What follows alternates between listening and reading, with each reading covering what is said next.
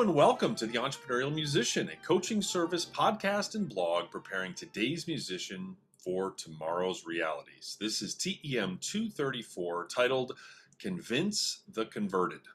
Thank you to Parker Mouthpieces for providing the hosting for TEM. Parker Mouthpieces offers fine, customizable component mouthpieces for horn, trombone, euphonium, and tuba, including the Andrew Hitz Artist Model Tuba Mouthpiece. You can find out more at parkermouthpieces.com or follow them on Facebook, Instagram, and Twitter.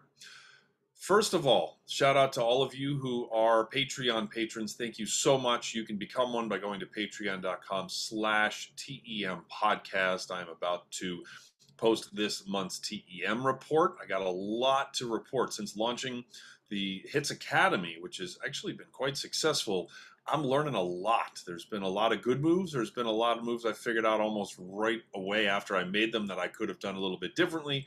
The TEM report is a monthly look into my successes and failures and everything that kind of lands in between and kind of keeps you in the loop also on all things TEM.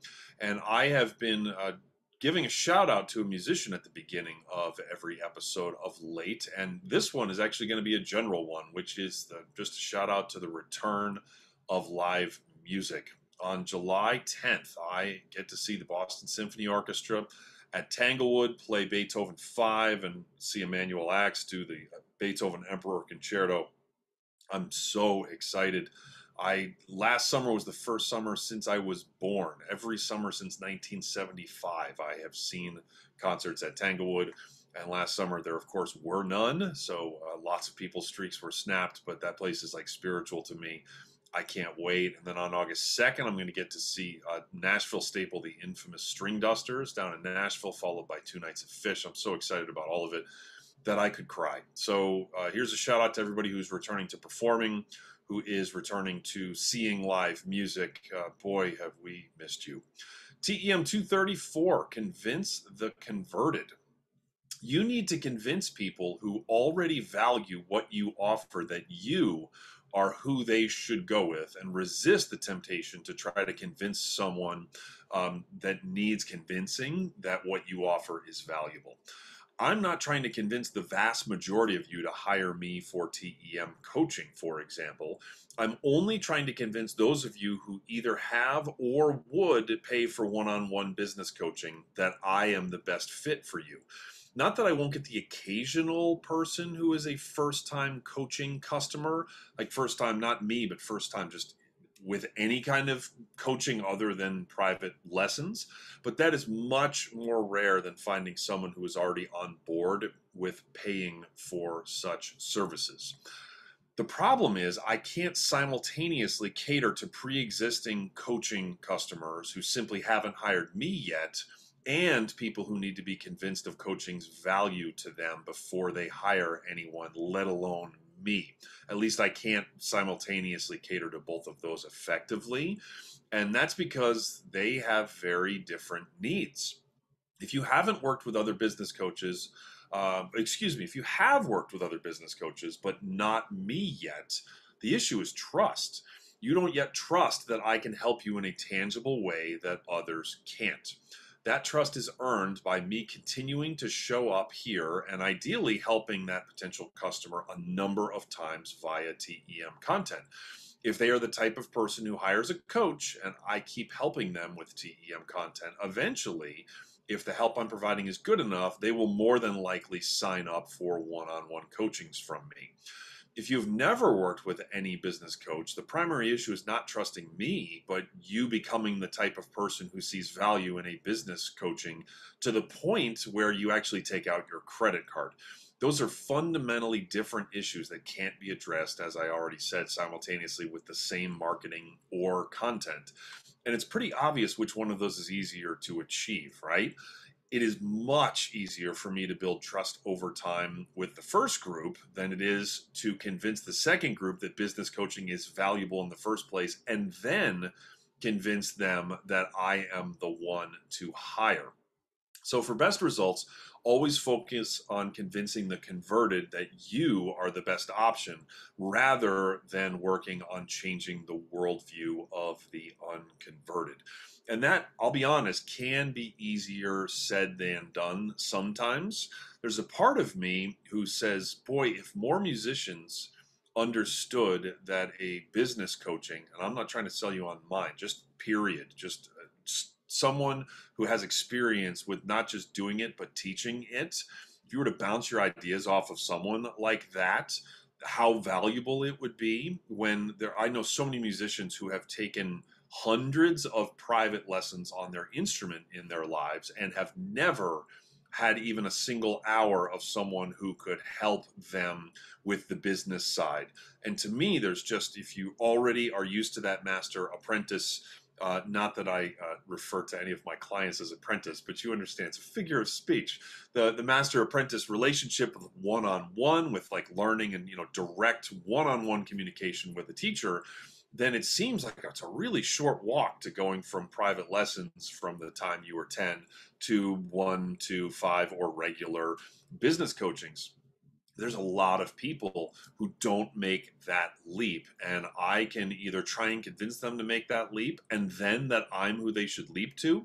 That happens, just not that often. Or I can convince the people already there that, hey, maybe I'm the best fit for you, and I'm telling you that's the one that ends up with the most impact and with the most income. Next, I wanted to share a quick excerpt from my upcoming book, which will be the next one from TEM Books. The title is still to be determined, but this is a section of it. It is called Avoiding the Sunk Cost Fallacy. What is the sunk cost fallacy, and why is it so easy to fall for it?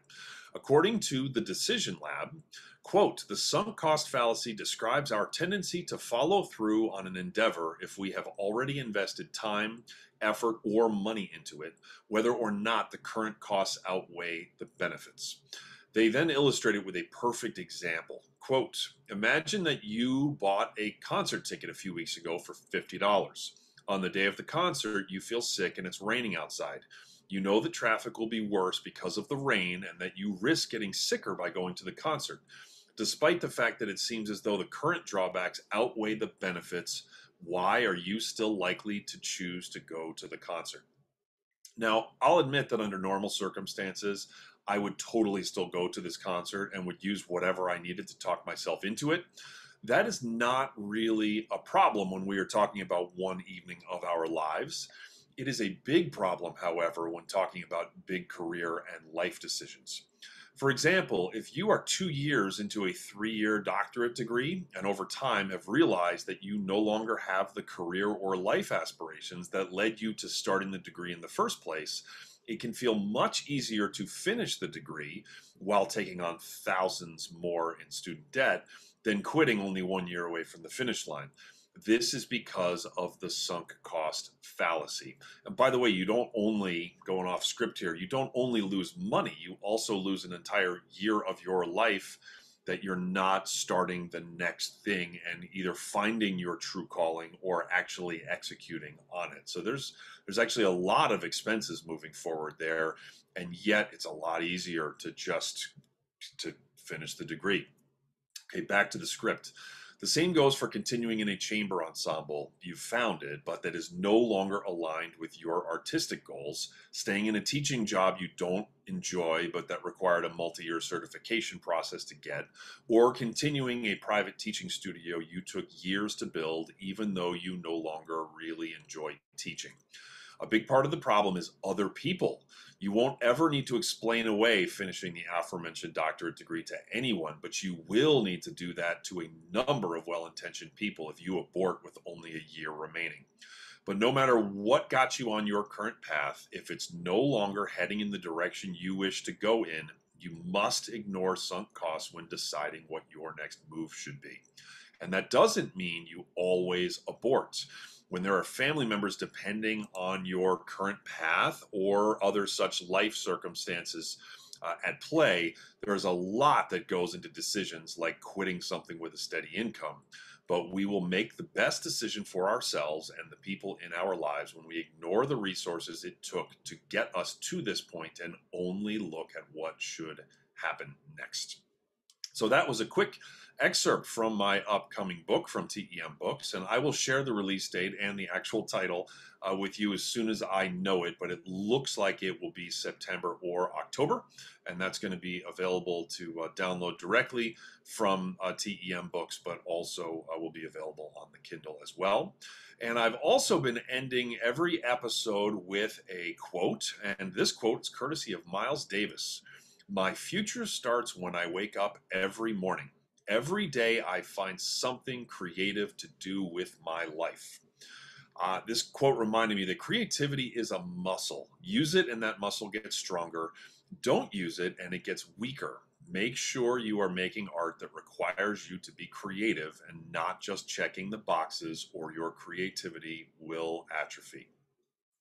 Thank you to everyone for listening, subscribing, leaving a rating and a review on Apple Podcasts. I see you, everybody who did that, or wherever you get TEM, and simply for your attention, the most valuable commodity any of us have to give. TEM is produced by Will Houchin and is a part of the Pedal Note Media Podcast Network. The theme music for TEM is played by Ben Barron, Rich Kelly, Daniel Lapel, and myself, Andrew Hitz. For show notes, the TEM blog, and to learn more about TEM coaching, please visit tem.fm. You can also find us on Facebook, Instagram, and Twitter, and please subscribe to the YouTube channel. All right, that's going to do it for another episode of The Entrepreneurial Musician.